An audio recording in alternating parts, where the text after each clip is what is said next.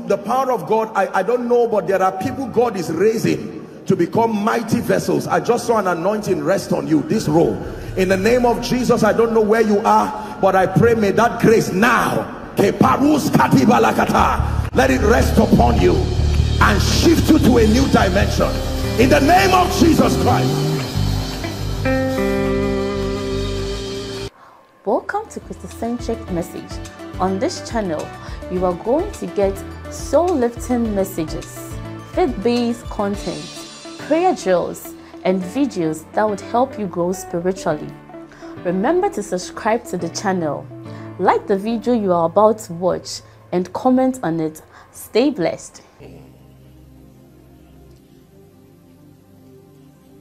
Yes, sir.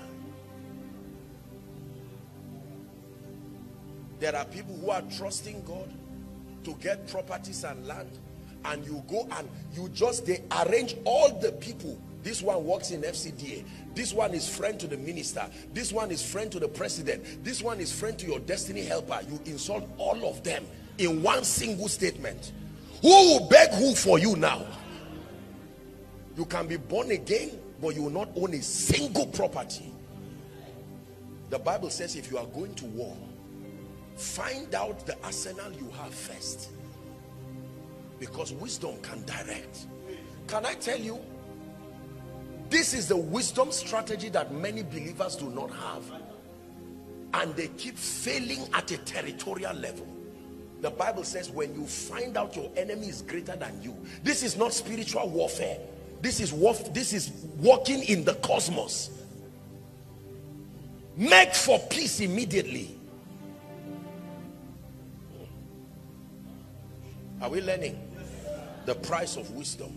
When I think it was Pastor Abu that was here, and he was now commending and celebrating the chairman. It was the wife, and she said, let's appreciate him, and he said it's his birthday. I said, what wonderful people. You see that? For the man who owns this facility to come and participate, that's already enough humility and an open-heartedness that he has come to receive, to sit down quietly, and they were wise enough to honor him. The demon that will want to bring fight between two of them now has wasted his time.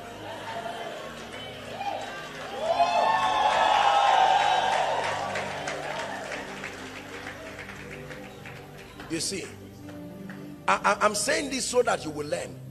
Most preachers will say, I'm a servant of God, this is church, and act in a way that will punish. You can add 5 years of pain because of one day of foolishness. What of people who return and insult their parents? I'm a graduate, I'm this and that, and you insult your parents. Mama, I'm no longer a child, and all of that. And she says, all right, what you have done to me, I didn't go to school, but may your children do it to you. You say, amen, I don't care, I'm the righteousness of God. Until you find out that by 50, your life is still looking like 25, and mama has gone to be with the Lord. It will take the mercy and the covenant of priesthood to deliver you from that curse. There are many believers who keep acting in ignorance. When I was going to start ministry, I went and met my biological parents. I was a man of God. I was blessing them. But I told them, I said, listen, you people, I may have more revelation than you, but you are my parents. God is launching me. I got down on my knees. I said, both of you, not just one. It took 2 of you to bring me. 2 of you, put your hand on my head and speak blessings upon me.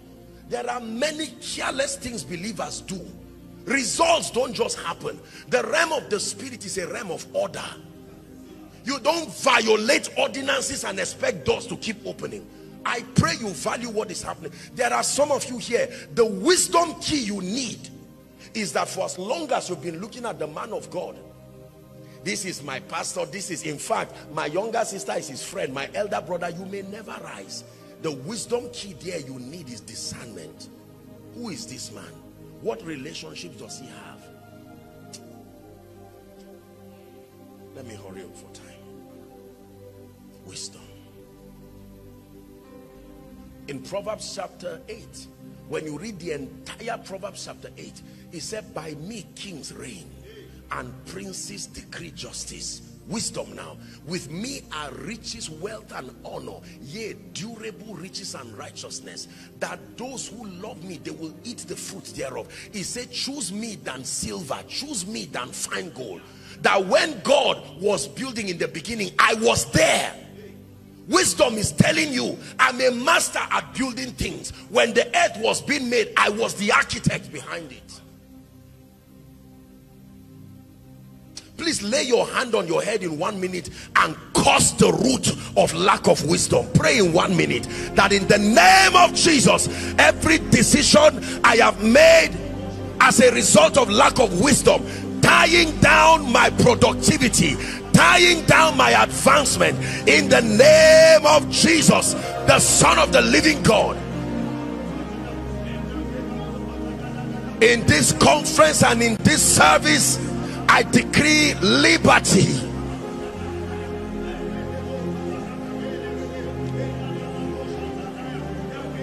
In the name of Jesus. Please be seated. Let's hurry up. Is someone's life changing? Prize number 4. The price of diligence and productivity. The fourth price it takes for enlargement is the price of diligence. Proverbs chapter 14 and verse 23. In all labor there is profit, but the talk of the lips only tended to penury. In all labor there is profit. The labor of prayer, the labor of study, in all labor there is profit. Laziness is what both God and Satan agree that is destructive. If you're a lazy person, both God and Satan, you will not be useful to any one of them, because both of them require diligence. Are we together? Yes, sir. Our world is full of lazy people who give excuses. Lazy people who give excuses. Proverbs chapter 12. We'll read verse 24 quickly and then 27. The hand of the diligent shall bear rule, but the slothful shall be under tribute. 24. The hand of the diligent shall bear rule, but the slothful shall be under tribute. Same chapter 27 now. Same chapter. The slothful man, listen, roasted not that which he took in hunting. Look at this kind of waste. That means a lazy man is a waster. You went and as far as killing the bushmeat and you didn't roast it, so it decays. The slothful man does not roast that which he took in hunting, but the substance of the diligent grows. That's what it means by it's precious.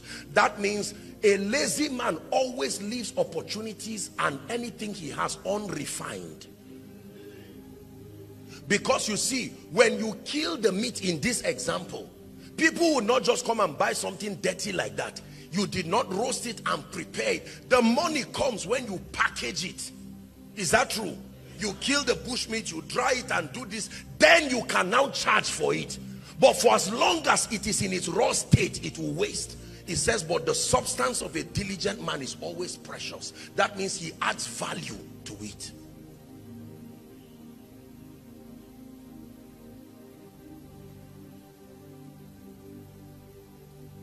Proverbs chapter 3 from verse 13 and 14. I just want scriptures to speak to you. Happy. Did I get that right? Happy is the man that findeth wisdom, the man that getteth understanding. That's what I'm looking for. Let's see 14. No, this is for wisdom. Proverbs 22, I meant to say verse 29. Seest thou a man, thank you, that's what I'm looking for. Seest thou a man diligent in his business. His business there means everything that he's involved with. The Bible leaves him with an assurance that he shall stand before kings and he shall not stand before mean men. Shout it loud and clear. Say, in the name of Jesus, I decree and declare that the spirit of diligence rests upon my life. I am productive. I am diligent. I am productive. I am diligent. Men reward me for my uniqueness. Turn it into a prayer in 1 minute. I decree and declare that I am diligent, competent, excellent, exceptional.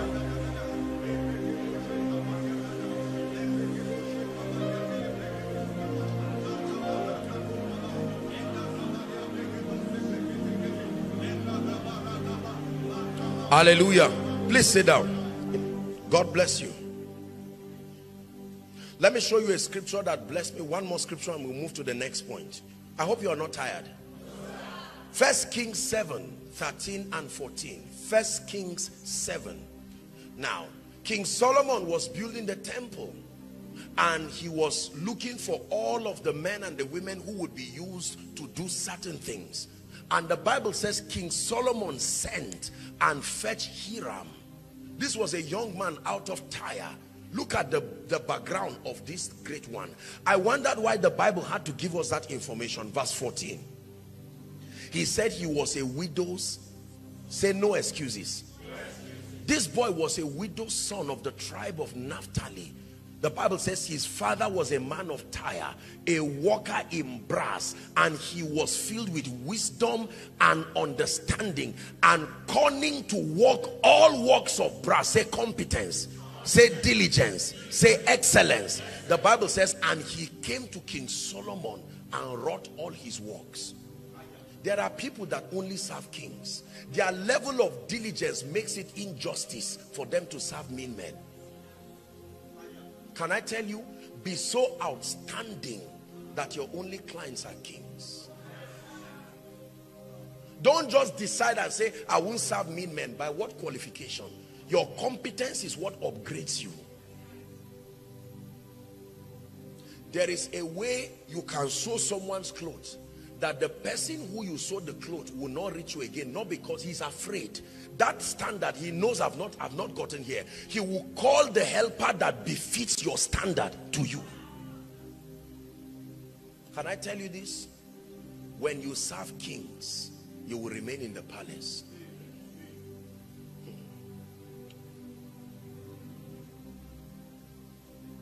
Let's hurry up. How many have I given you?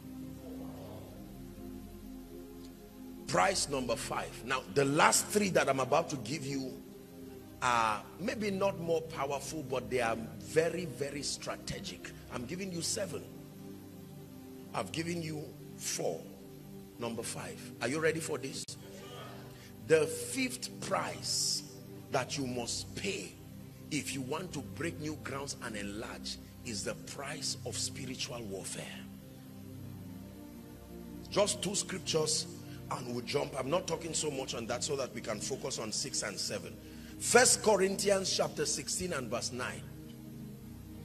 It is true that there are demonic constructs that are sent by Satan to stand at the gate of your next level. And you must understand how to ward off the arsenals of darkness, otherwise you will remain small. Read with me, please. 1 to read. For a great door and effectual is opened unto me, and there are many. You can't truly be Elijah till you know how to conquer Jezebel. You can't truly be Gideon until you know how to destroy the idols that authorize the adversaries to come and destroy. You can't truly be Jesus until you have the discernment to maneuver between the arsenals of Satan, directly confronting him after his fasting through Peter and through Judas. There is nobody in scripture who became great who did not have a reason to ward off the arsenals of darkness. You will not be an exception. Many believers are ignorant as to what to do to maintain their victory.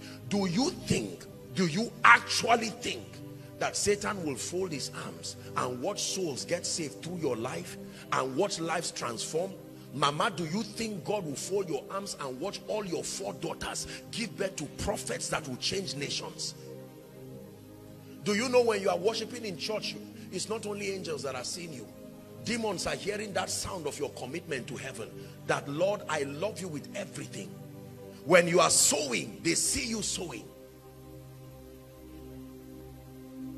Any believer who does not understand spiritual warfare has signed up for limitation.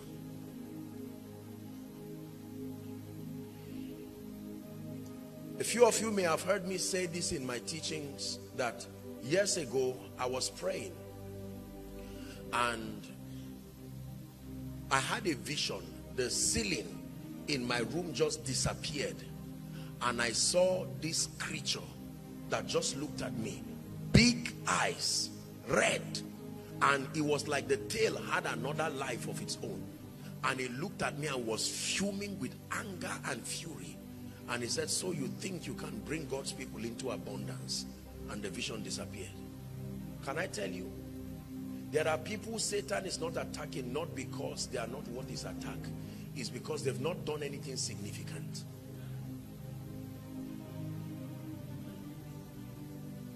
Make no mistakes. There are attacks that follow mantles. There are attacks that they don't follow men, they follow anointings. The day God makes a declaration over your life, Satan is also a witness.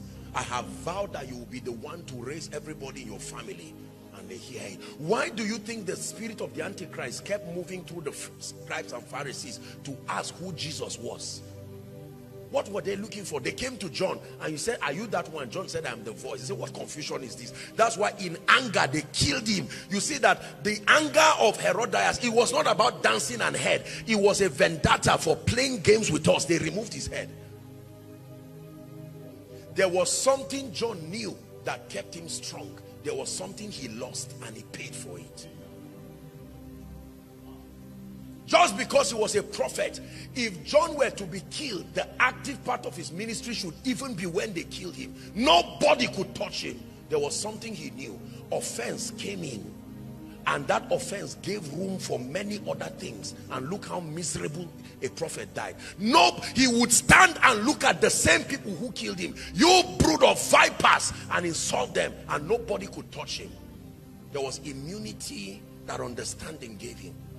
But offense came. Go and ask Jesus, are you the Messiah, or should we expect another? And in that pain and that offense, he destroyed and wasted his life. Let me give us one more scripture. Just write for reference. In Luke chapter 8 from verse 22 to 28. Let me just look at 2 or 3 scriptures there. Luke chapter 8 from verse 22 and now I'm interested in just one verse, 22, but the whole story is from 22 to 28. Remember the story about the wind and the storm? They were going to Gadara. I'm just going to talk on 22. It came to pass on a certain day that he went out into the ship with his disciples, the he being Jesus, and he said unto them, let us go unto the other side. Say the other side. That other side you want to go to is not empty. That other side you desire to go to.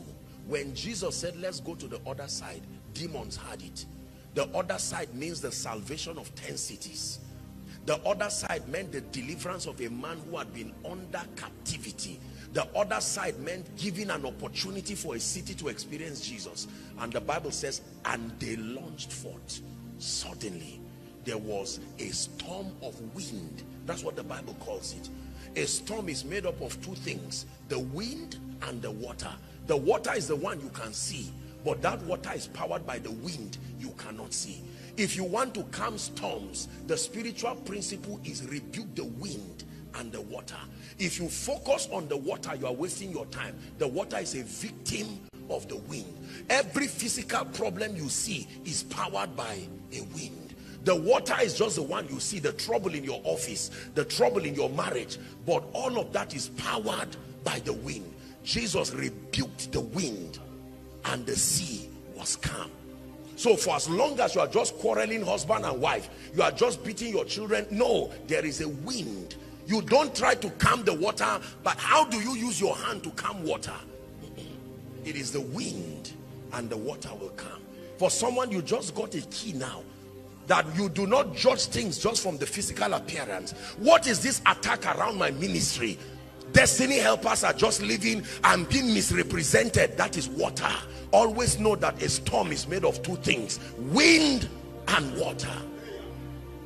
Learn from Jesus.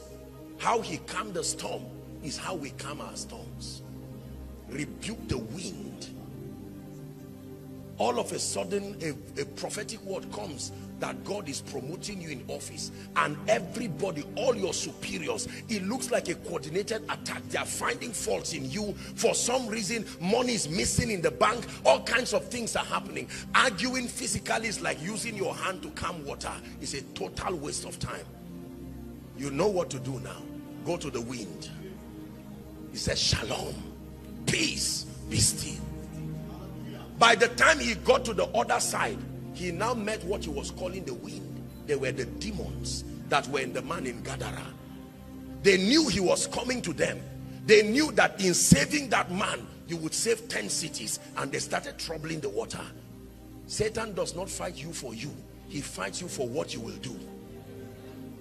Elizabeth, if he fights your barrenness, it is not because of your womb. It is because of John the Baptist, who will honor and who will baptize Jesus, who will save the world. Satan is very long term in his approach. He does not fight you for you. He's known that your third child will become a prophet who will deliver many, and so he will even stop the barrenness from the first one. At best, he will give you 2 children, but that third one, he will fight it because there is prophecy on him. Can I tell you, believers must understand the art of scriptural art of warfare.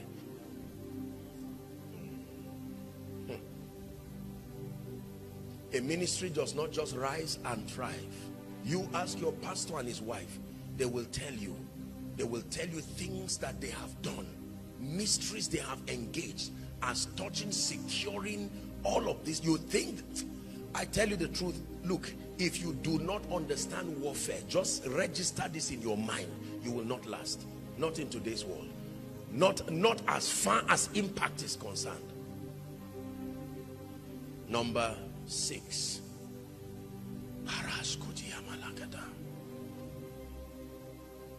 Are you ready for the 6th prize? Prize number 6 is the power of relationships. You want to move to the other side, you must understand the power of relationships. I call it the ministry of destiny helpers.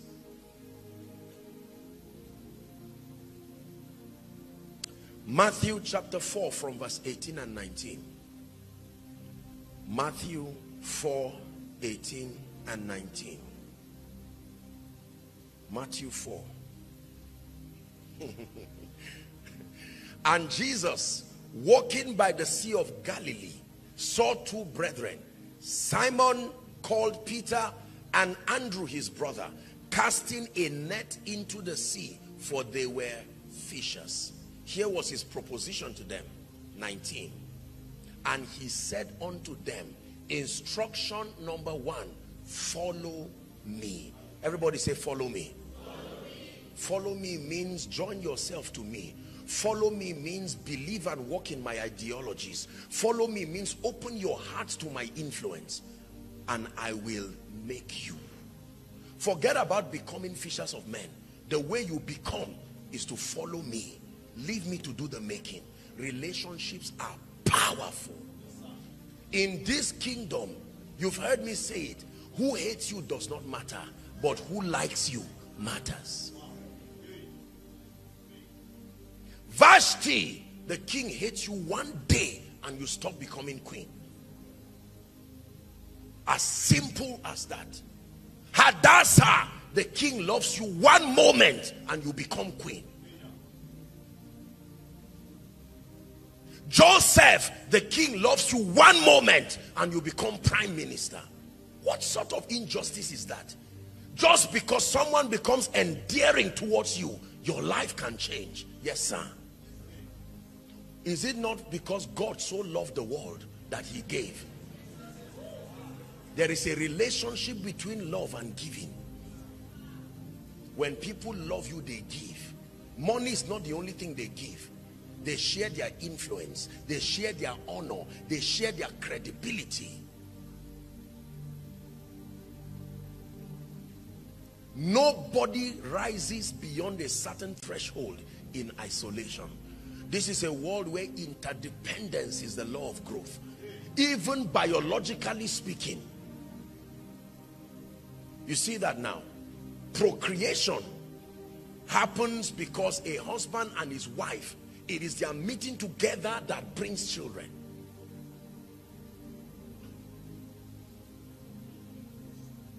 Don't tell me you want to rise. Show me what you are uniting yourself with, and I can predict your future.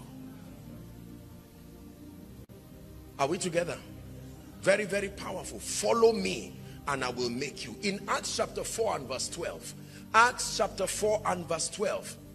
When they saw the mighty works that were done by Peter, they were amazed because they knew these men. A few years ago, they were fishermen.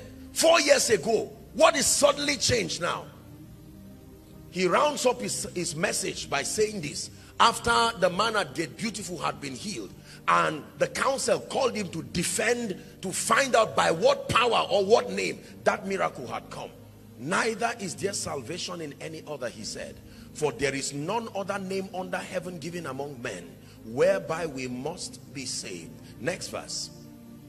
Now when they saw the boldness of Peter and John and perceived that they were unlearned and ignorant men, they marveled, and they took knowledge of them. Help me finish the reading. That they had been. So I look at you by January and I know financially you are not doing well. And by April, I'm seeing what you are doing. I'm seeing what you are buying as a seed for the church. I have a right to ask you. That level of speed is not what you are doing. It's who have you joined yourself with. Look at this. If by next week, I may be so for you in Jesus' name. But let's say by next week, one of our brothers here who maybe is just starting, God is helping him. By next week, he just comes to say, Pastor, I want to give this church a property of so acres. The first thing you are going to ask him is, where did you go to? Not what did you do. That kind of result is not about what you have done again. Where did you? That means, who did you meet? And he will tell you, I used to have an uncle. God just lifted this man. He became this and that and that. And he called me. Is there any man in the house of Saul that I may show kindness for Jonathan's sake? Who likes you matters. This is our world where we say it doesn't matter who likes me. If you are saying that to honor Jesus, congratulations. But if you are saying that to despise men, welcome to the world where pain will be a teacher for you for a very long time. Because in this world of men, believe me when I tell you, who likes you matters.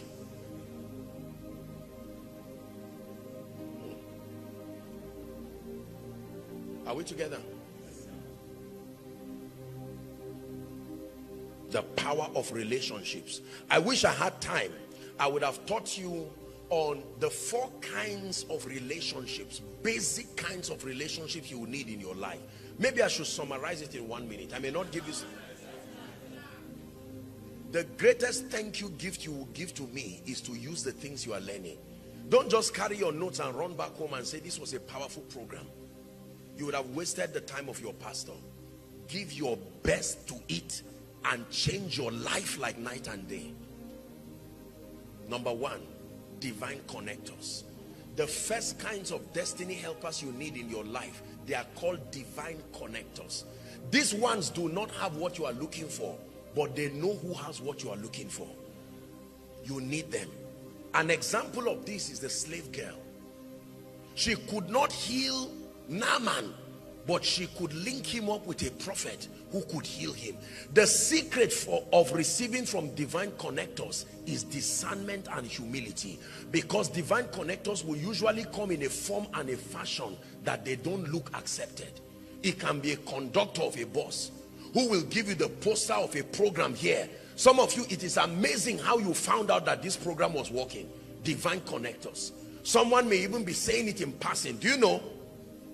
Many years ago, there's this shirt When they are doing programs then in Zaria, there will be this shirt, not our own program, but there are programs that people will wear shirts, and sometimes these shirts fall into the hands of some of these outside boys and the rest, and they can wear the shirt running around playing football, and someone can look through the shirt, what is happening there? That person passed, he was just running wearing a shirt, but strangely was a divine connector. Are we together? Sometimes someone can sit down, you just stay to take a bottle of mineral quickly from a shop, and you hear someone, a message playing. Who is this that is playing that message? And they tell you, oh, that's nice. And say, that man's church is somewhere in Kubwa here. And you just say, let me go and check out, and that becomes the beginning of a defining moment. Can I tell you, for those of you who only respect people who are rich, be careful, you will be in trouble. It's good to honor all men, because divine connectors come in forms that it takes discernment to see. Number two, still talking about relationships and destiny helpers. Number two, the second category of people that you need if you really want to rise are called men of influence. Men of influence are gatekeepers. They are the captains and gatekeepers. Their credibility matters to your rising. One person's signature can sort you in this Abuja. Your prayer request, the answer is already in Abuja, moving in a car every day. Apostle, I'm trusting God for a job. You will be surprised who is sitting down right now and begging someone to find 10 people and bring because of relationships. You know what I'm talking about. In fact, let me be honest with you, and I don't feel bad. When I came into this city, I was shocked at the way growth happens in this city is 80%, maybe fairly, 70% relationships, more than competence. One person can like you and call you and say they are allocating lands. Your father did something nice before he passed on. I hope you'll be a good child. And you'll be laughing. You think it's one plot of land they gave you. Until you get there and you are trekking like you are lost. All that land is yours.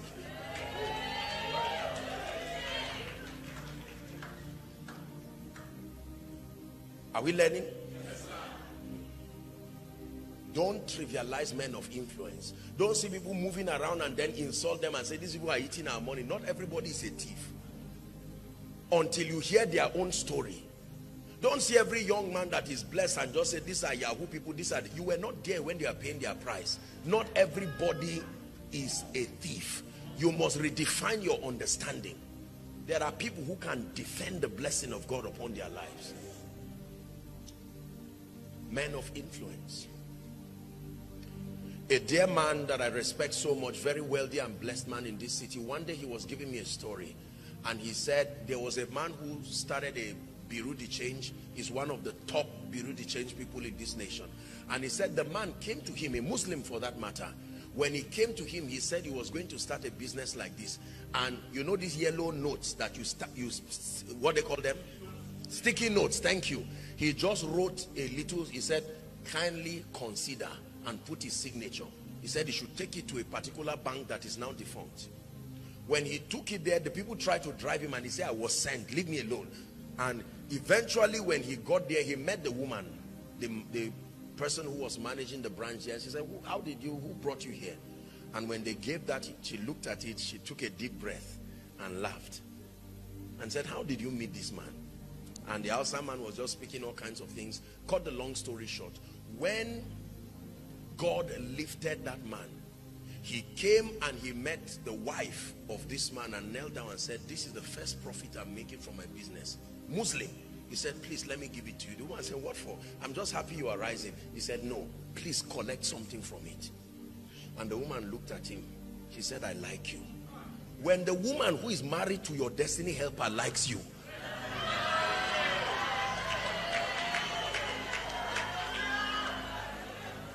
I hope I'm not wasting your time. He said you're a wise man. Because of course the man will not go. What is he going to do with the money? But he begged her. He said, please take something from it. And she laughed. You know, these are people who are billionaires. What am I going to do with your profit? How much have you made? You know? And then She spoke to her husband. This is him telling me. She said, please, let's help this man. That was it. Today he's like number 2 or 3 within this nation. Can I tell you the truth? Men of influence are powerful. This thing called signature is not a curse. That thing is a blessing. He said, whose son are you? That was what they asked David. Saul asked, where are you from? Whose son are you? Let me know if I'm wasting my time or there is a covenant that backs you. Men of influence. I'm saying this because we are going to pray. There are some of you that the book of remembrance needs to be open for you. That somebody, when hard things, when simple things look hard, is because you have not met a man of influence. When God wants to give you acceleration, he will connect you to somebody who is a gatekeeper. There are people who may hate you. Let me tell you this, when God wants to bless you, he will make your enemies, the person your enemy respects, to like you. That way it does not matter what problem you have with your enemy again. If I hate you and the person I respect likes you. That was what happened between Haman and Mordecai. Haman hated Mordecai, but Haman respected the king. When God wanted to shame Haman, he made the king to like Mordecai. It was Haman that prepared the horse and kept dragging it as Haman was on top of that horse. Bow the knee. And Haman went home with shame and told his wife. And she said, what is that? Where is that man from? He said, he's a Jew. He said, you are finished. A Jew. You have not started dragging that horse yet. You will drag that horse again and again. Can I tell you this? Please listen to me.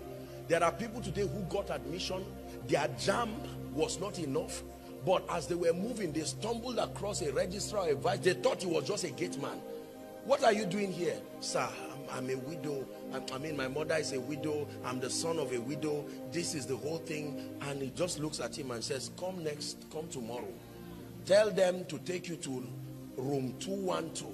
And the naive person will just come, room 212, not knowing that is the registrar. The key to receiving from men of influence is honor. Honor is the key to access. Don't trivialize results when you see it. Don't commonize it. Don't explain it away. You may do that to your detriment. There are people today who, when God opens a door, the men they have offended will close it. You don't know men can close doors? Go and read your Bible. The Bible says, I am he that was dead and I hold the key of David, and I can open a door that no man can shut. That means there are certain doors that men can shut.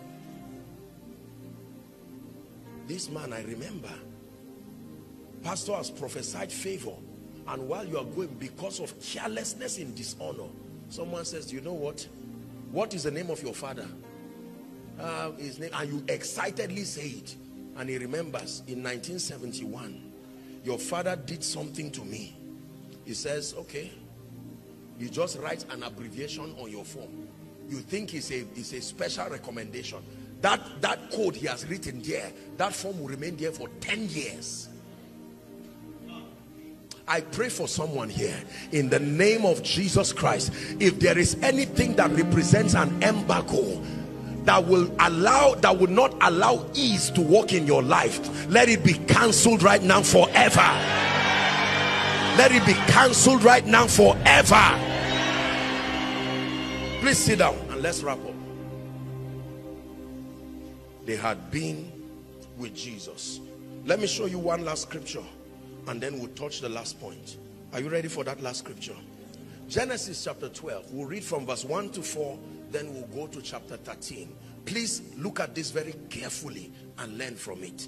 Now the Lord had said to Abraham, who did the Lord speak to?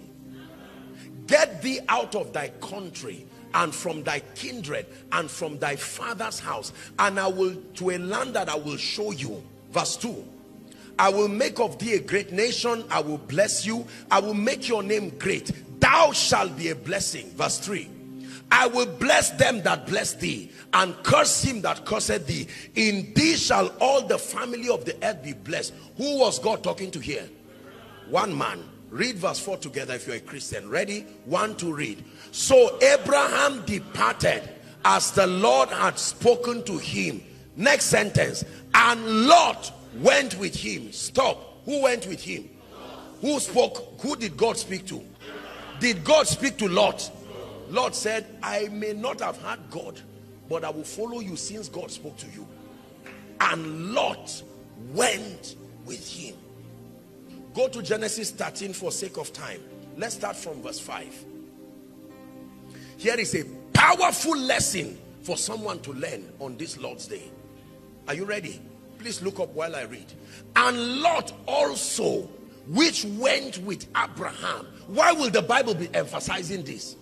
That Lot who did not hear God, that Lot who did not have any promise on him, but he was wise to understand relationship. He had flocks, he had herds, he had, what was his wisdom? Followership. God spoke to a man, I will bless you. And he said, I will follow you. And God says, okay. Whoever follows a man of wisdom qualifies to partake of the fruits of wisdom. Verse 6. Now watch this. Enjoy it, but learn a powerful lesson. And the land was not able to bear them. That means if you looked at Abraham and Lot, you will not even know which one God spoke to again. God spoke to Abraham. Lot went with him. Now they had substance. You could not differentiate who was sent and who followed. Listen, the land was not able to bear them, that they might dwell together. Why? For their substance was great, so that they could not. Now, here is a lesson that I pray you will never make in your life. Do not make the mistake that you are about to learn. Are you ready? Verse 7. And there was a strife between the headsmen of Abraham's cattle and the headmen of Lot's cattle. Can you imagine that? And the Canaanite and the Perizzite dwelt in the land. Next verse. Be patient, you came to church. And Abraham said to Lot, let there be no strife. I pray thee between me and thee, and between my herdsmen and thy herdmen, for we be brethren. Verse 9. Is not the whole land before you? Separate. What was the basis of his lifting? Now Abraham is saying, it looks like you have gotten to a point where you have forgotten why God blessed you. So for peace to reign, separate. He says, I pray thee from me. If thou will take the left, I will go to the right. If thou will take the right, I will go to the left. In other words, location does not matter for me. I know what is on me. You just go. He would have been wise to say, what is on you that makes both the left and the right to prosper you? Please sit down. Verse 10.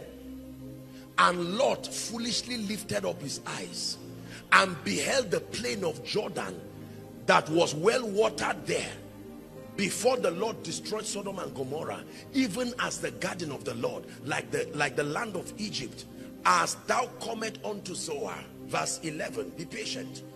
And Lot chose him all the plain of Jordan, and Lot journeyed east, and they separated themselves. The one. Verse 12. Abraham dwelt in the land of Canaan. Read the remaining part. And Lot dwelt in the cities of the plain and pitched his tent. Where? Towards. The first decision Lot will make outside of the influence of Abraham was a foolish decision that took him near Sodom. When Abraham came to help him, where did he find him? In the middle of Sodom. Did he find him with cows? Did he find him with head? This was a man who was hiding for his own life. And Lot went with him, and Lot separated from him. Can I tell you, there are destinies you must protect. There are relationships you must protect by covenant. It has nothing to do with your emotions. Something about the well-being of your destiny is connected to them. When Satan wants to fight you, he will separate those relationships, and down you go till shame leaves you. There are general relationships, there are seasonal relationships, but there are covenant relationships. Your relationship with Jesus has nothing to do with your feeling. It's a covenant that you must protect because your life depends on it. You don't do him any good giving your life to him. Are we together? Your relationship with your parents.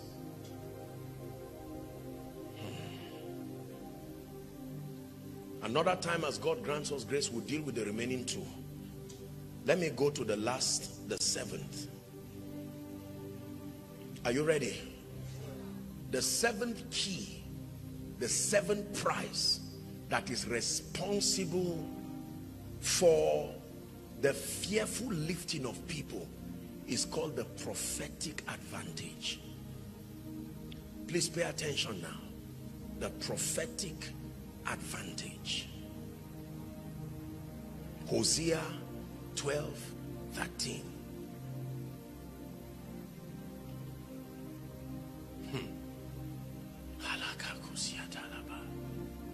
And by a prophet the Lord brought Israel out of Egypt. Where is Egypt?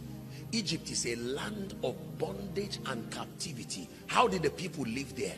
By a prophet. Not by intention, not by desire, not by tiredness. It took more than desire for them to leave Egypt.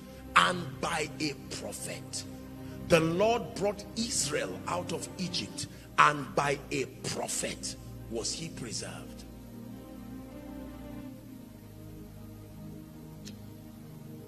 Second Chronicles chapter 20, popular scripture, and verse 20. Then I establish this point and we're done. The Spirit of the Lord came upon Zechariah the son of Jehoiada, the priest, who stood above the people and said unto them, Thus saith God, why transgress ye the commandments of the Lord, that ye cannot prosper? Because ye have forsaken 2020. I think you missed it. 2020. Thank you. I'll just rush to the B part. Believe in the Lord your God, so shall ye be established. Believe his prophets. There are two realms of believing in order to prosper and to advance. The first, and in order of eternal priority, is that you must believe in the Lord. If you believe in your prophet before the Lord, is idolatry. In this order, believe in the Lord, you shall be established. But if you stop there, you will be surprised. To be established means to excel at your current level. To prosper means to go forward. It means to do well. When it has to do with your advancement, in addition to believing in the Lord, he said believe his prophets. It never said believe the prophet. Believe his prophets. Your first assignment is to verify that they are his prophets. And if you do find that they are his prophets, then believe. The Bible said by doing so shall you prosper.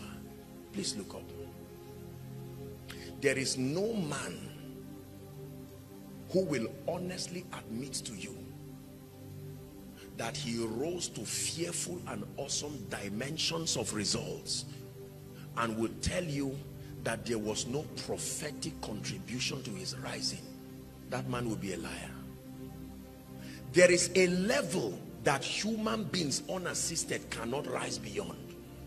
When you rise beyond that threshold, we are safe to suspect you of two things: either an encounter with a prophet of God or an encounter with a prophet of Baal. In any case, we can know for sure that the prophetic has come into your life. Whether it was diabolically manipulated or scripturally manipulated is another story.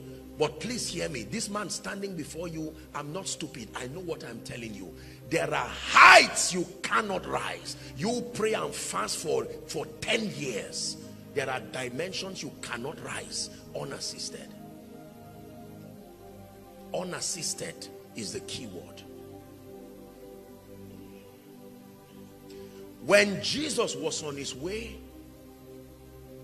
from heaven to the earth and back to heaven, there were 3 prophets that were introduced in his life that were responsible for the success of Jesus. Number 1 was a prophet called Simeon.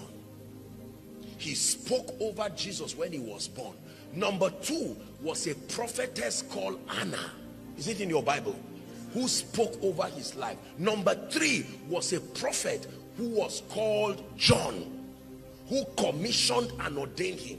3 prophets for Jesus to succeed. There is a lot of ignorance in the body of Christ. Oh, I will know God for myself. I will press into God. I don't care. Once I know Jesus, the Jesus you want to know needed 3 prophets to excel in his own life. 3. In fact, 2 of them happened when he was not even conscious, as far as being a baby is in the flesh. And the parents knew those ordinances. When he saw John, John wanted to leave him, but he told John, he says, suffer it to be so. This is an ordinance. It will not change. Someone's life is about to change now. Amen. Listen to me very carefully. I've had the honor of prophetic encounters with fathers, and I can tell you definite things that happen in my life afterwards. I can trace seasons of shifts in my life to certain mantles and anointings that God granted me the grace to have. Hallelujah.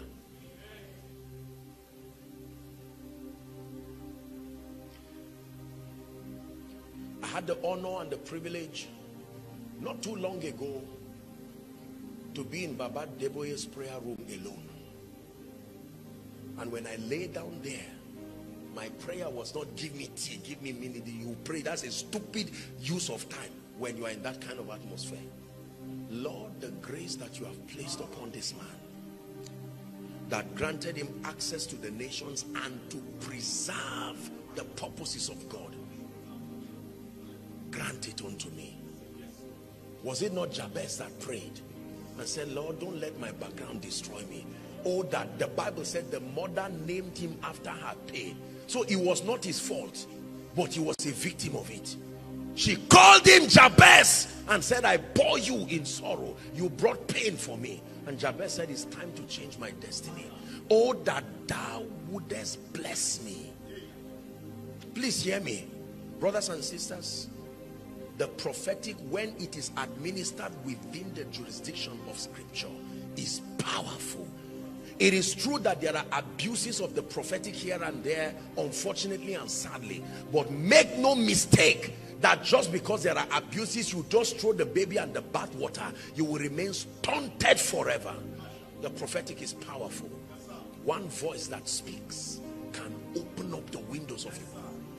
Let me tell you something with the anointing and with the prophetic as we pray. It is not every prophetic that blesses you. It doesn't have to be fake. There were many widows in Zarephath, but to none was Elijah sent. That means on his way to go to and meet the woman in Zarephath, he met other widows, but he was not sent to them. He just greeted them. How are you, madam? I hope you are coping well. And he went to a particular person and performed a miracle. The day you find the grace sent to you, that is the day that certain seasons end. Help them, please. Listen carefully. We're about to pray now. The day that you find the grace sent to you, not just the grace you want, the grace sent. I have watched with pride this our generation of arrogant people make costly assumptions to the detriment of their lives.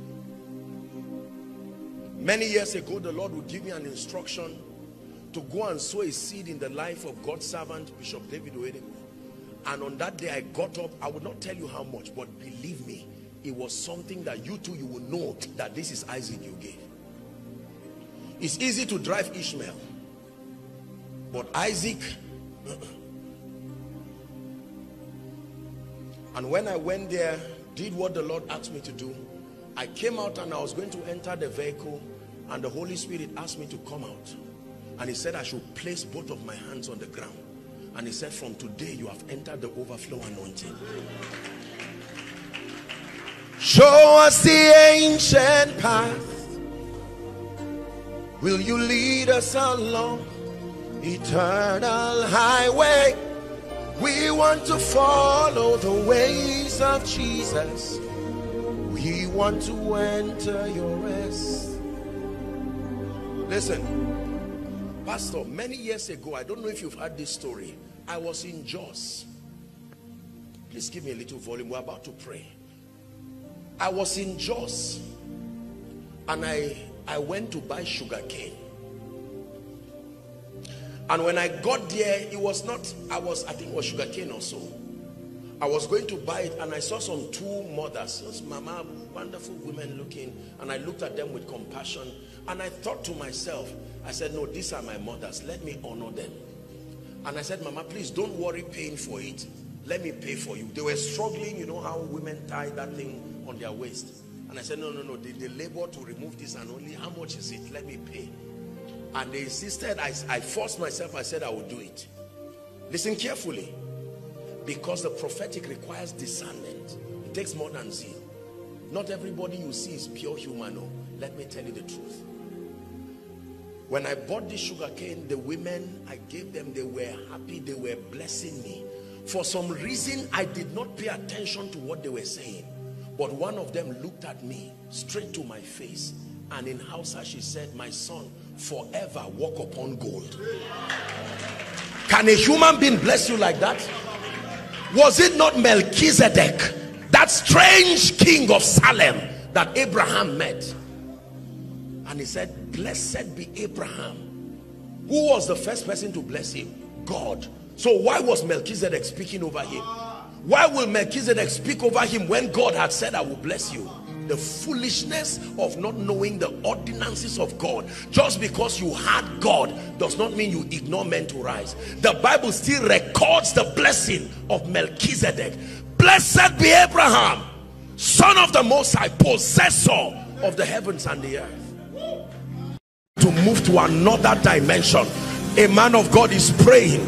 A family man is praying. Ashabagatabakata Emprakataka Poshkata Brandagate Balakusia Skatepakoshka Librantiki Paruskia. Someone pray.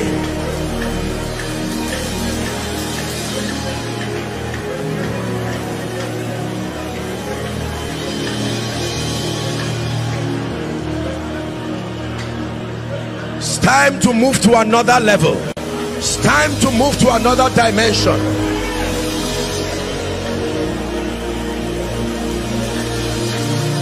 Oh, your lifting has come. Oh, your lifting has come. Oh, your rising has come. Oh, your rising has come. Oh,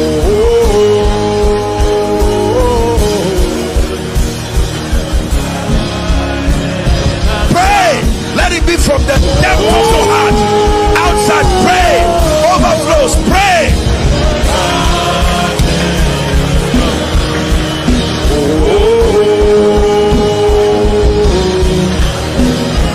My help has come.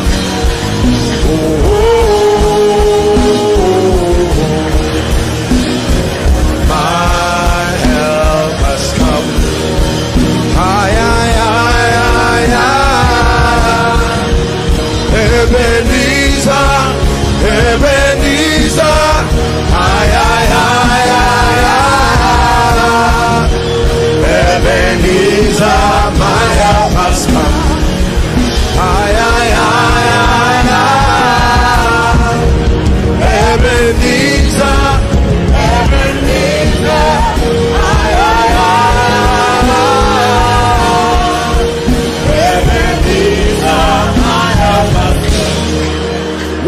minute.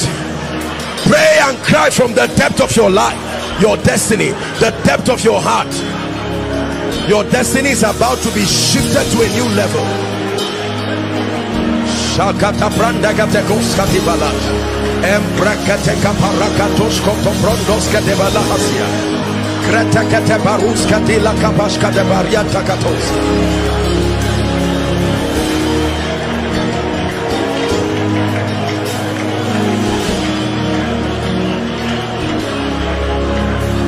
In the name of Jesus.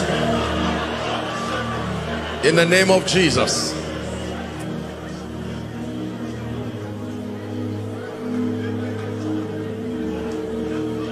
In the name of Jesus.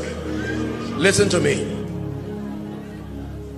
There will always come a point in a man's destiny where God will give you an opportunity to encounter grace that can, what you do with that opportunity is up to you, but according to the law of time and season. Now listen very carefully. I know that our time is gone and I will speak over your life, but right now as I'm speaking, I want you to bring for me, if you can, in front here, everyone who the power of God comes on right now as I'm speaking. Because I will tell you why. I'm not just asking people to come for nothing. I want to pray. I'm seeing in the spirit, there are people, a season is ending and another one is beginning for you. And right now I stretch my hands. I know that everybody is entering a new season, but there are people right now as I speak, you can't remain the same. I stretch my hands. I don't know where they are. Let that fire right now, by the power of the Holy Ghost, bring them out. New season by the anointing of the Holy Ghost. Please, whether you're an usher or not, help them.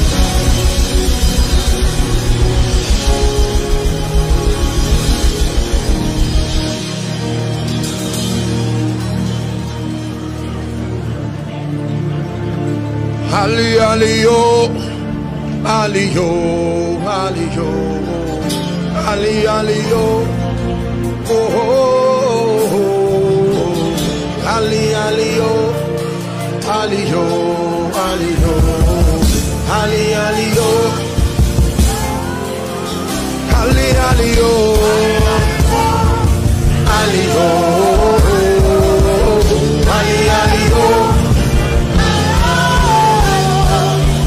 Hallelujah. Now the Lord is taking away the spirit of delay. I'm seeing the number 5. I stretch my hands right now. Fire is coming on 5. Help them. Fire is coming upon 5 people. I command that devil of delay, leaves your destiny now by the power that raised Christ from the dead. Bring them out. That spirit of delay, I curse you by the God of heaven. Here at the Olive Brook Church, be cursed by the spirit.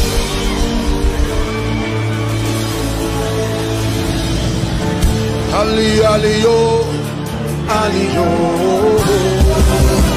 ali, aliyo, oh, ali, aliyo, aliyo, ali, aliyo, hallelujah. Who is Stella? I'm hearing a name, Stella. Who is Stella? Stella. Is there someone with a name Stella?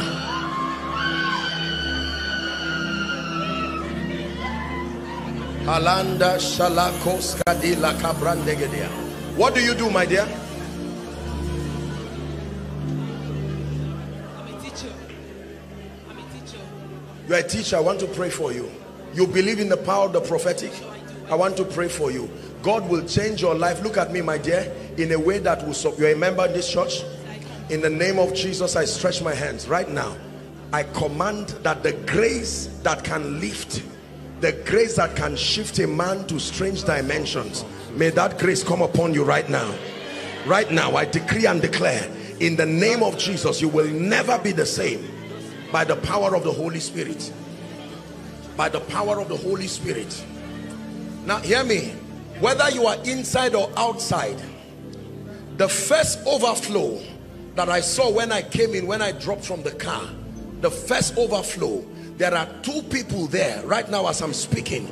The power of God is coming on those two people in that overflow, and the Lord is saying he's bringing cycles. This is at least 10 years of captivity over your family in the name of Jesus. You see, what God says to one, he says to all. I decree and declare that yoke is broken right now.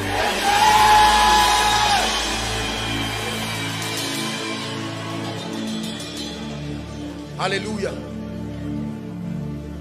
I'm seeing the power of God go through this row. There is a gentleman, particularly, the power of God is coming on you now.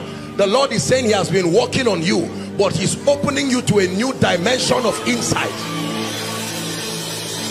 Bring that person here.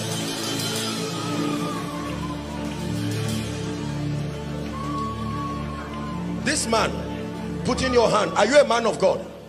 You are in ministry. Where? Huh? You are in Abuja here. What's your name? Huh? Are you a Yoruba man? Huh? Come. Are you? I hope you are not embarrassed that I'm talking to you, sir.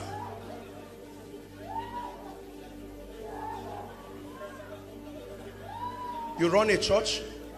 I'm not a church. You're a member of a church, you're a pastor. I want to pray for you. Do you know there is an evangelistic anointing upon you in a very strange way? A season will come, God is going to begin to use you. Huh? You believe that? You're a Yoruba man. From where? Huh? Ekiti State. Ekiti State. I want to pray for you. Who is Tunde? What's your full name? Ayola.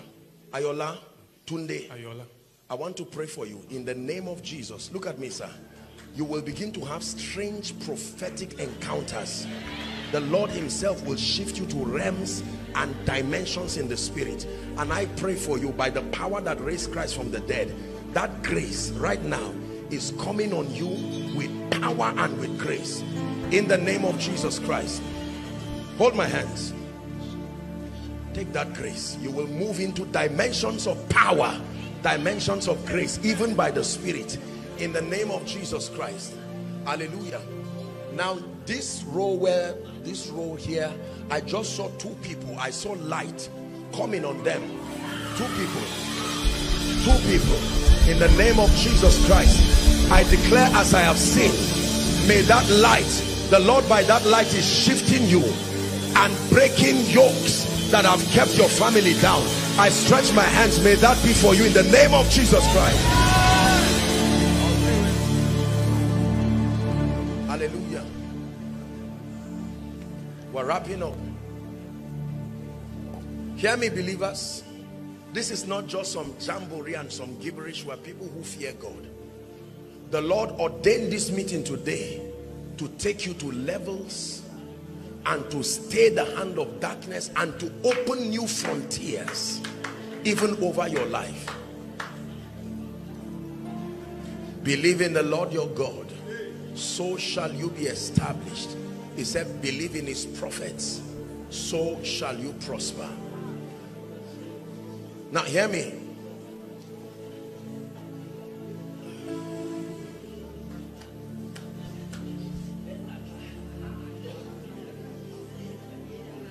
My friend, this man in front of me, look at me.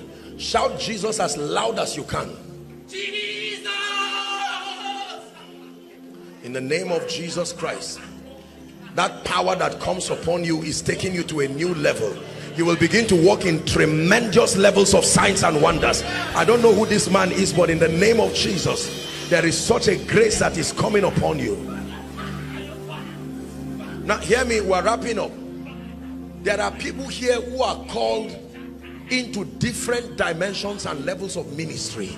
There is a grace that is coming upon you. You see, you have to do ministry. By ministry there does not mean church. Even workers serving in the house of God. Right now at the count of 3, that grace like a tornado is coming upon you to change your life. 1, 2, get ready. 3, take that anointing right now. In the name of Jesus Christ, take that anointing right now. take that anointing right now. You are the saviors of your family. For some of you, saviors of your region, I decree and declare, let that grace rest upon you now. Outside, inside, let that grace rest upon you now. I place that unction on your life in the name of Jesus Christ.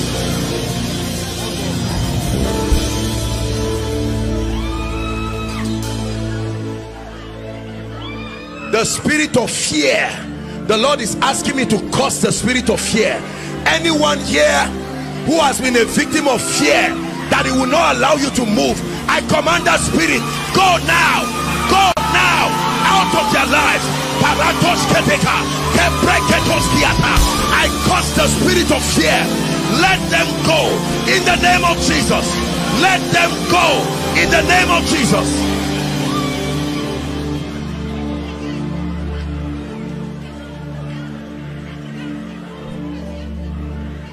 Hallelujah. For all of you who are in front here, I decree and declare, the Lord brought you out by his spirit. I shift you to those levels in the spirit in the name of Jesus. Is there someone here who works with INEC? Is there someone here who works with INEC?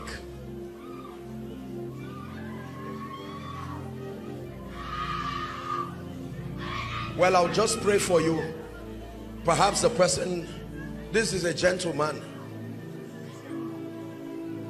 You work with INEC, your card is here with you. Do I know you? No, sir. I want to pray for you. Because God is about the month of April. Stand up. The Lord will change your life in a way that will surprise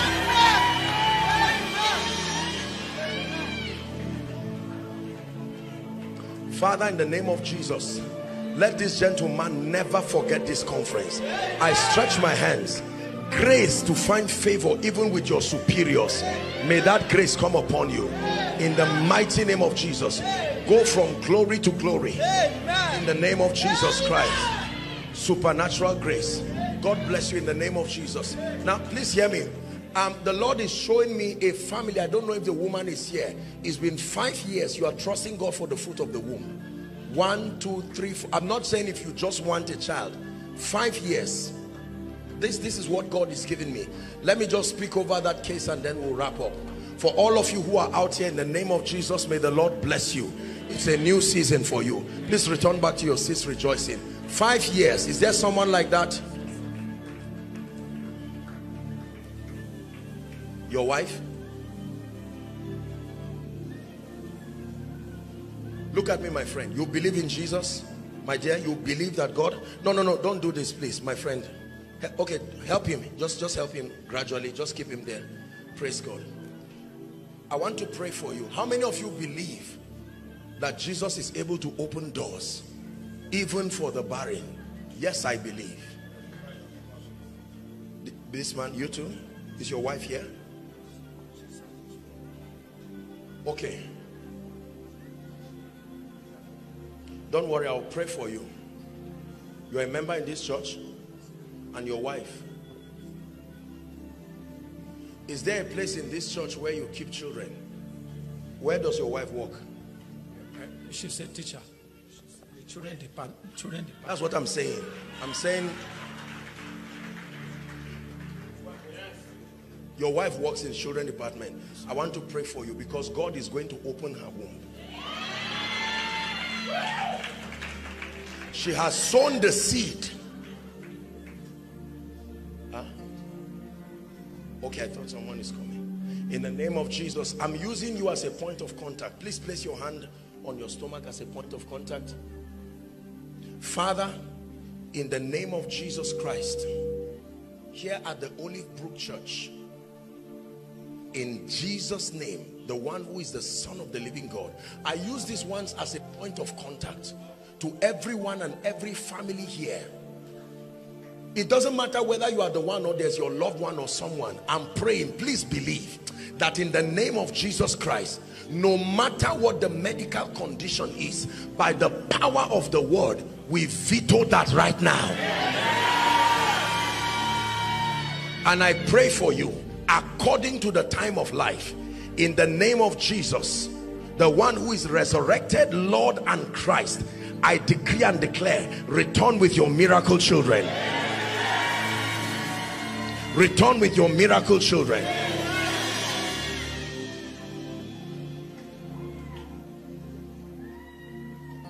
Sir, in the name of Jesus, I correct everything that needs to be corrected in your body. In the name of Jesus. You understand what I'm saying? I correct by the Spirit of God everything that needs to be corrected. Doctors can do their best, we appreciate them, but right now in the name of Jesus, we correct everything that needs to be corrected, and we declare by the power that raised Christ from the dead, supernaturally there will be a harvest of miracles in this church. In the name of Jesus, so shall it be, in Jesus' name. Now please lift up your hands for these declarations and believe it from the depth of your heart. We are changed by the prophetic words we receive. In the name of Jesus, I declare over you, the door that needs to be opened for the next season of your life, by the power that raised Christ from the dead, may that door be opened now. May that door be opened now. May that door be opened now. May that door be opened now.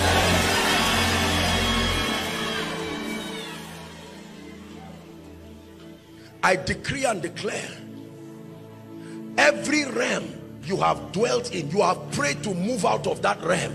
It can even be a house you are staying, maybe a one-bedroom apartment, and you are trusting God to move. Do you know there is a grace for real estate even upon your man of God? I stand in agreement with that grace, and I declare for everyone who is here believing, may that grace rest upon you now. Rest upon you now. Rest upon you now. Hallelujah. Hear me.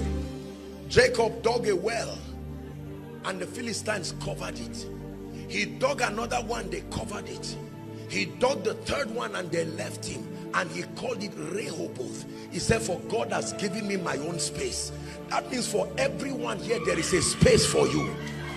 Territorially speaking, in terms of your job, I stand by this mantle of God and I decree and declare the space allocated for you in ministry, in business, find your place now. Find your place now. Please help them. Find your place now. Find a patos kete bakata. Find your place now.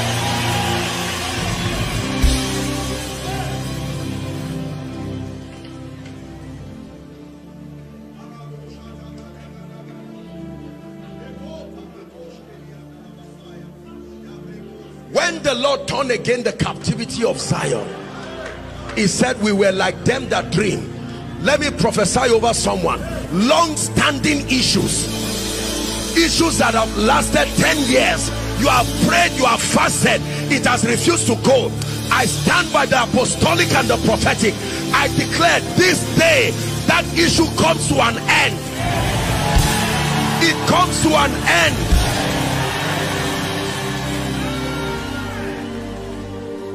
Hallelujah. Exodus chapter 3 and verse 21. Somebody is about to contact a grace for favor. I want you to read it with me as loud as you can. 1, 2, read.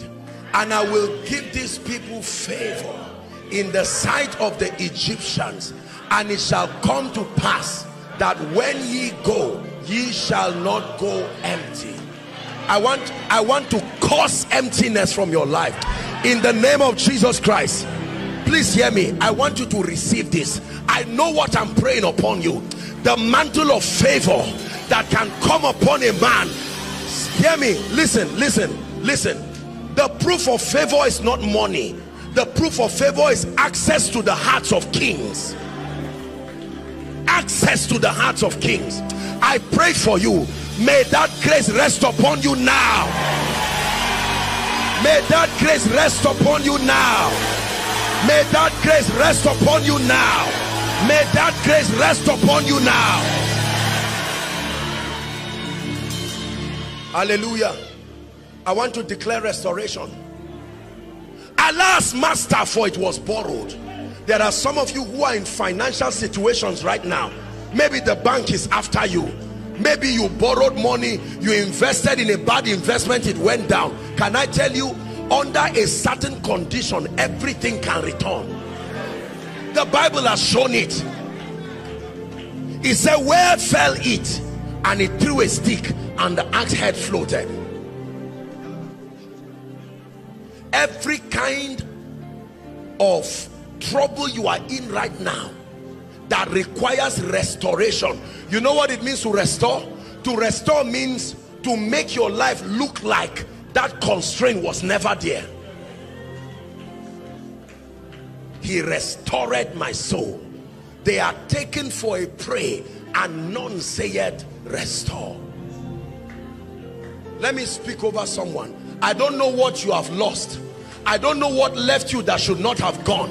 Maybe relationships, maybe finances, maybe a job. Paratos kete barakata, embreketos kotopakote, egrekete kedrekash, embrakatos kodiata.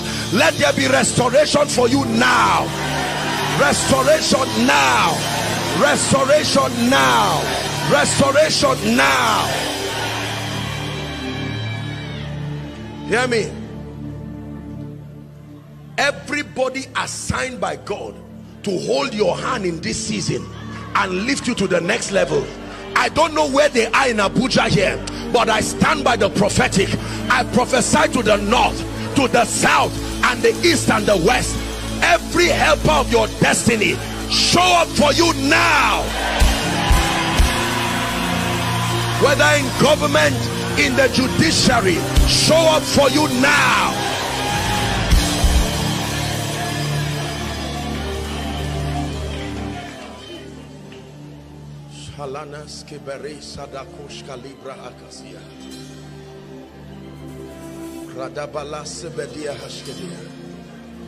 Hallelujah. Luke chapter 2 and verse 52. And Jesus grew, he increased in wisdom, in stature, in favor with God and with men. I declare, the kind of wisdom that is backed up by mighty, undeniable works, in the name of Jesus, may that grace rest upon you. May that grace rest upon you. May that grace rest upon you. May that grace rest upon you.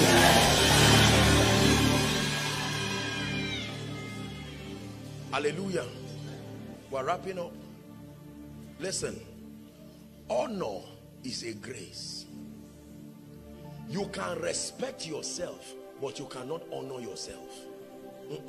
Honor is conferred upon you by another. Are we together?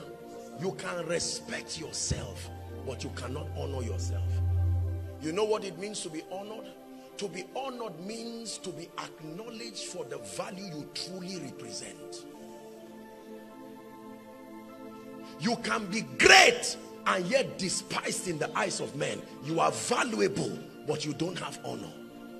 Many people do not have honor. That's why they are under-rewarded. They are not rewarded to really match the truthfulness of the investment of the Spirit. Pastors, prophets, apostles, businessmen. Can I tell you, when honor comes upon you, honor will gravitate you to men who can acknowledge your true value and reward you to match it. I know what I'm talking about. It is dangerous to be in the midst of people who do not discern your true value. They will abuse such precious gift. It is honor that will make a good man to marry a woman and bless her to match the level of her sacrifice in building virtue. It is honor that will make a good woman know that this man God has given me is a gift from God, and to honor him. Most people don't have honor. Believe me, honor is transferable. Priest of honor, given the liberty, access to Egypt because of honor. Most people don't know what honor can do. If you are in a land that is not your fatherland, what makes you believe? What advantage do you have territorially?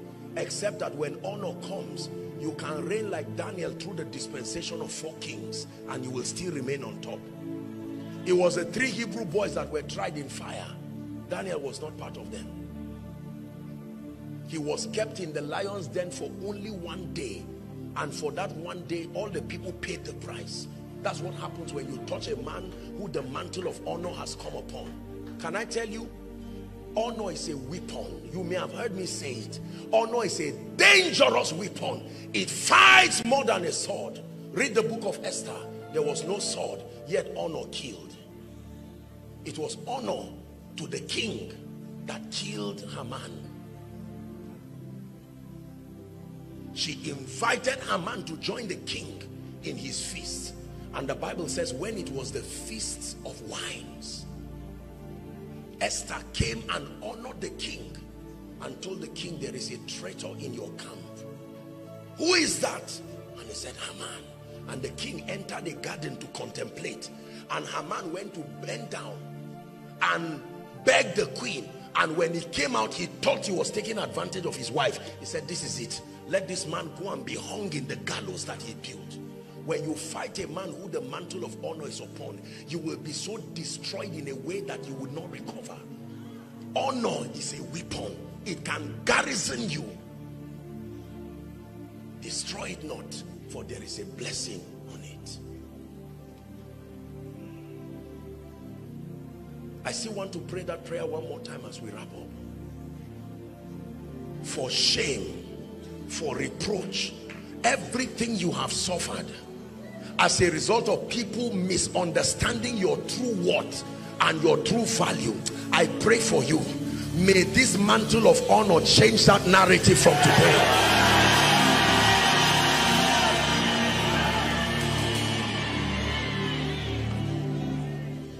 In the name of Jesus. Let me pray for your spiritual life. We are not just people who are receiving things. No. The greatest spiritual investment you can have is not money and favor, as wonderful as these things are. Can I tell you, when your fire altar, your prayer altar is on fire, your word life is strong, you are trusting God to grow conforming to the image of the Christ. He said, my little children of whom I travail until Christ be formed in you. The kind of prosperity that makes you leave God and forget about the things of God is demonic prosperity. There is something called the prosperity of fools, and the Bible says it does not bless them, it only destroys them. I pray for your spiritual life. I don't know what has happened to your prayer life.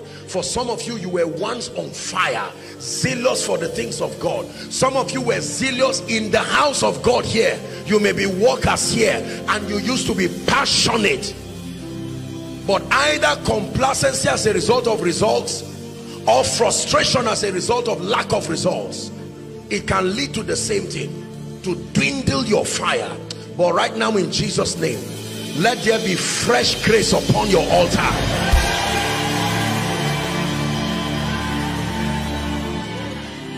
In the name of Jesus Christ. Now I stand upon this altar prophetically, the olive brook. I'm praying for this ministry now. In the name of Jesus, I know your pastor and his wife, they are good people who love Jesus. And I see it in their heart that they desire that God will continually expand his work to them. You see, when you pray for expansion, it's not about crowd and about, it's to give you a greater opportunity to serve the purposes of the kingdom. Are you in agreement? Father, I pray over the Olive Brook Church. I stand here as one you have sent by the election of grace. And in the name of Jesus, by the power that raised Christ from the dead, I measure 1,000 cubits prophetically, and I shift this church to another season.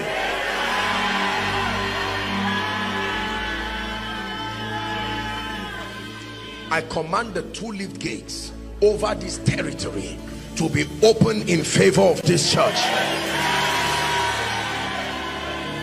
I declare the Aarons and the horse that must come and hold the hands of the man of God to see that he is effective. May that grace come upon you. In the name of Jesus Christ.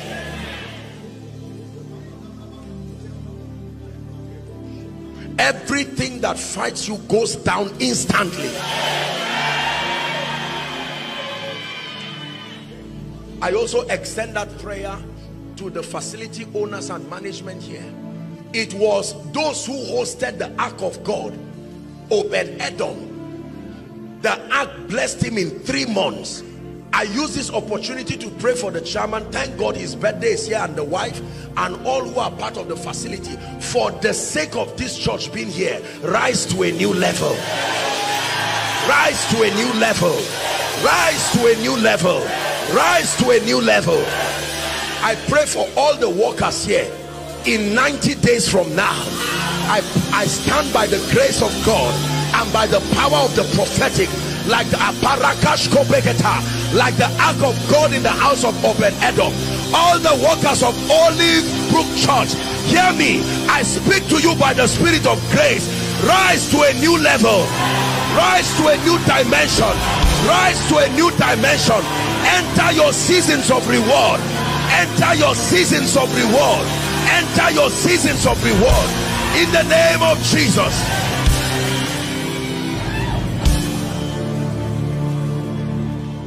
And hear me.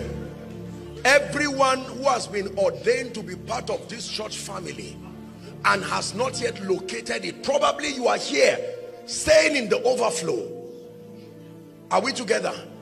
And God has mandated that you be planted within this house of God and to grow and flourish. But it takes God to open your eyes to see that this is your assigned place. I pray for those people wherever you are.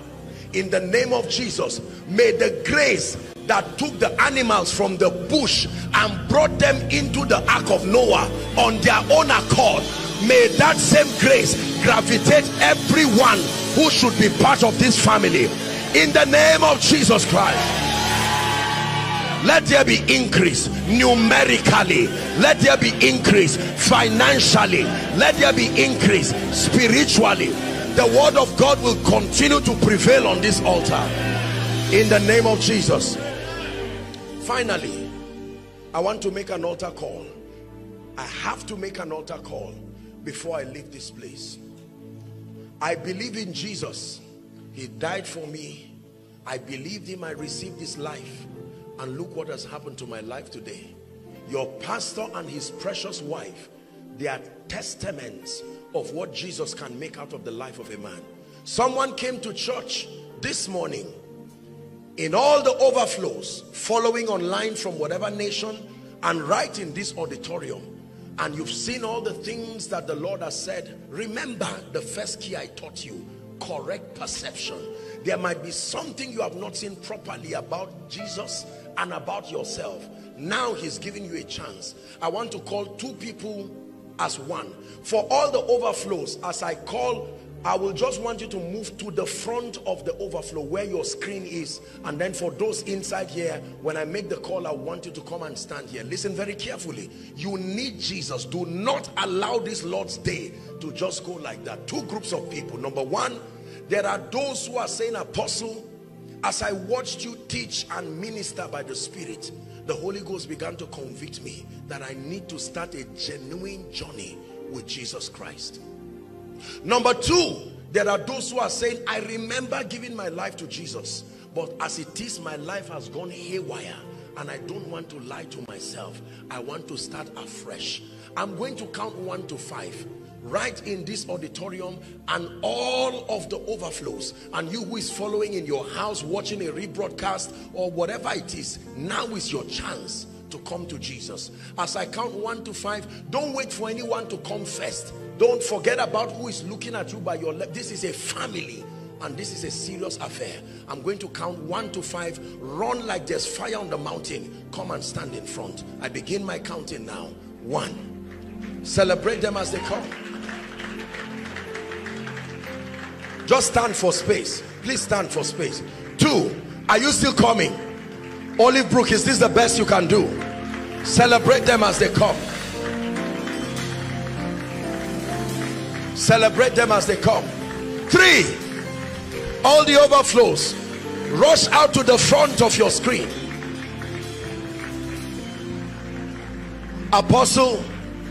I want to come to Jesus, but I'm not sure if I'm saved or not. Join them. There is such a thing as the assurance of salvation. Oh dear, look at our mother. Can you imagine? Just leave her. Just leave her there. The last count now. Now all of you who are in front and all who are at the overflows, the various overflows, I want to appreciate you for the courage to come before Jesus. Here's what the Bible says, that as many who will come to him, he will in no wise cast away. The house of God is where the authorized platform, where there is a transition from the kingdom of darkness into the kingdom of God's dear Son. I salute you. Some of you are making this decision for the first time, and some of you are rededicating your lives. Albeit you are most welcome. May I request that you lift your right hand high above your head as a sign of surrender, and then you say these words after me. Let it be loud, let it be clear, and let it be truthful. Are you ready? Say, Lord Jesus, I believe in you, that you are the Son of God. I believe that you died for me. I believe that you rose again for my justification. Right now, I receive your life into my spirit. I declare that you are my Savior, you are my Lord, and you are my King. I declare that the power of sin, Satan, hell, and the grave is broken over my life. I am a child of God. From today until forever, I go forward ever and backward never. Dearly beloved, I hope you were blessed by this message. Do not keep the video to yourself. Share to as many as you can to help them bless. Check our homepage for more of our messages. Subscribe to the channel. Comment on it, like it. See you on our next video. Bye. Pray for your destiny.